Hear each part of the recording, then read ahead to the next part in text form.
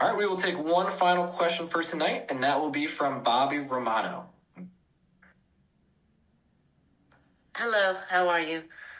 Good, how are you? I have two questions.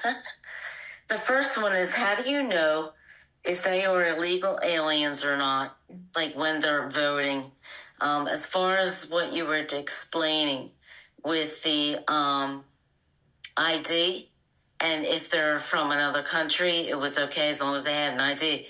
How do you know if they're illegal aliens? How can you stop that? If they're illegal aliens, they're not going to be inside the poll book.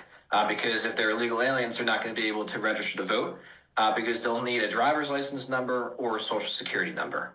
And since through recent litigation in the years past, you do have to be able to get a driver's license here in Pennsylvania. You have to show proof of citizenship. So that is one way that they will not be able to get a driver's license. And then you have to be, since they're illegal, they're not going to be able to get a social security number either.